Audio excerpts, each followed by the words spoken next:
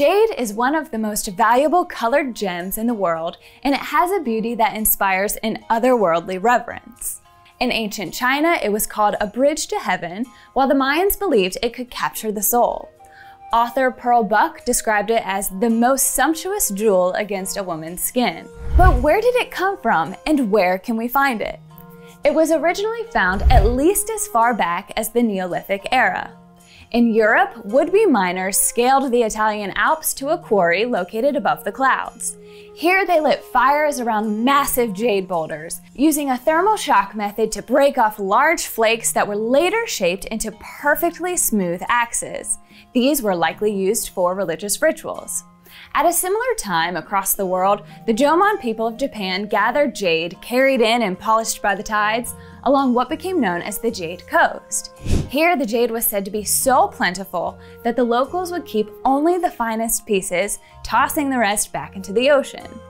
The Mayan Empire found its jade in the Sierra de las Minas mountains in what is now Guatemala.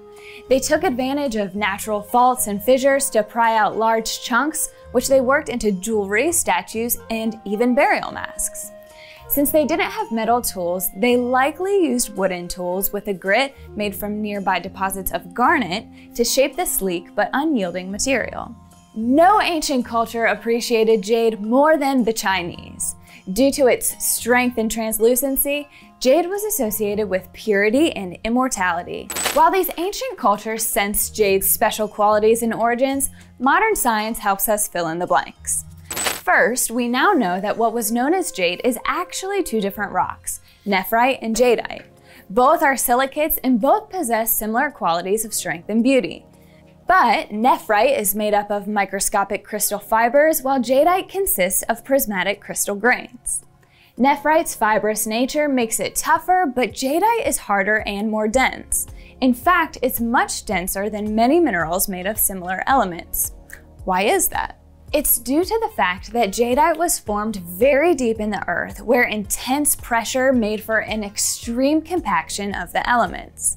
Jadeite formed due to subduction, which is a deceptively simple term for a major earth-shaking event where an oceanic plate is pushed under the continental plate. The higher temperatures below dehydrate the rock, releasing aluminosilicate-rich fluids that rise into the mantle. Here, they can flow into small cracks produced by tectonic deformation. In these cracks, jadeite crystallizes under heavy pressure, while the water content often forms serpentinite around it. Buried deep in the earth, this jade is reliant on even more tectonic activity to bring it up to the surface. This is why jadeite is chiefly found only near major faults in the earth and is quite rare. By contrast, nephrite requires lower pressure and is formed much closer to the surface of the earth.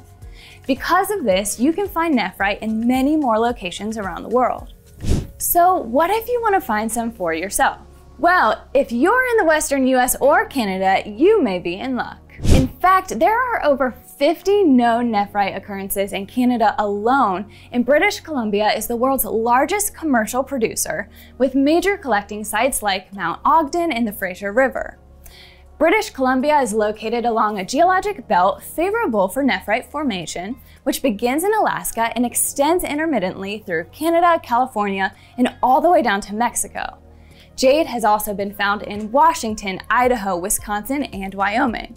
The nephrite is chiefly found along riverbeds or outcroppings of older stone formations. Recently, a rockhound in Washington followed a vein of serpentine up a ridge and discovered an 8-ton jade boulder. If you want to do your own exploring, bring along a steel knife. Nephrite is harder than steel and shouldn't scratch, but this will help distinguish it from the much softer and similar looking serpentine that often surrounds it. You also may want to bring a small hammer. Sometimes jade is covered by a brown skin due to weathering, but due to its density, it should produce a unique ringing sound when hit. Also, due to its density, it takes some time to absorb heat, so it may feel colder to the touch. It might appear shinier or smoother than other rocks, its toughness allowing it to take a higher polish from weathering without breaking. Underwater, it is said that jade pebbles will seem to stick slightly to your hands or feet and look for striations or show points of green. But you may be asking, what if I want to find that jadeite jade? Well, though exceedingly more rare, jadeite has been discovered in California and Washington. Unfortunately, these occurrences are rare and usually not high quality. You could go to Japan and do a once-over on the Jade Coast, but after centuries of gathering here, the pickings are rather slim. Due to its origin along major fault convergences, to find quality jadeite, you often have to go to remote areas with wild, untenable landscapes.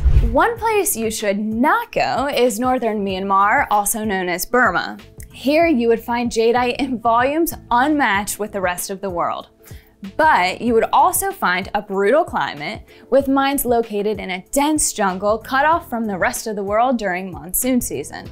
Elephant travel is often required to navigate the thick mud. In dry months, that mud becomes a dust cloud covering entire valleys. Beyond the dust, in the Kachin State mines, you might find Imperial Jade. Colored an intense green by trace amounts of chromium with high translucency, this is often considered the finest jade in the world. Of course, you may also encounter the Anopheles mosquito, known for carrying deadly strains of malaria, which could kill you in 48 hours.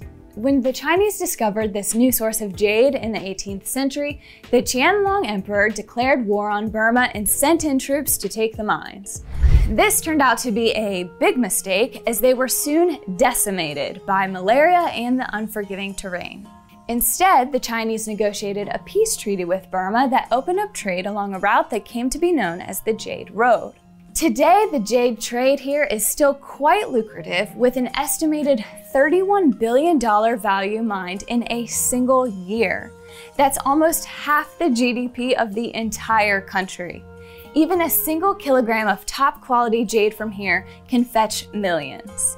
But don't grab your pickaxe and bucket just yet. These mines are notoriously dangerous, with landslides killing dozens each year.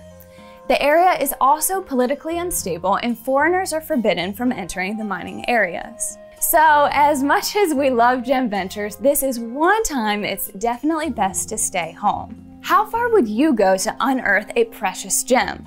Let us know in the comments, and while you're there, like, subscribe, and ring that bell so you don't miss any of our future episodes. Thanks for watching.